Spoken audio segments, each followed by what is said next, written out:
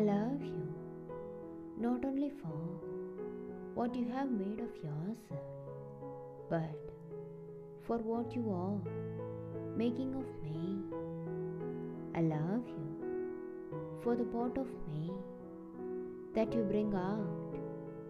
I love you for putting your hand into my heaped up heart and passing over all the foolish, weak things that you can't help dimly seeing there, and for drawing out into the light all the beautiful belongings that no one else had looked quite far enough to find.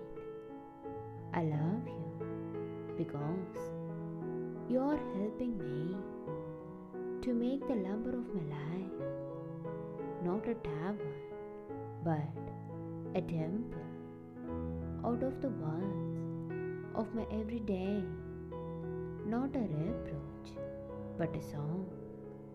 I love you because you have done more than any grade could have done to make me good, and more than any fate could have done to make me happy. You have done it without a touch, without a word, without a sigh.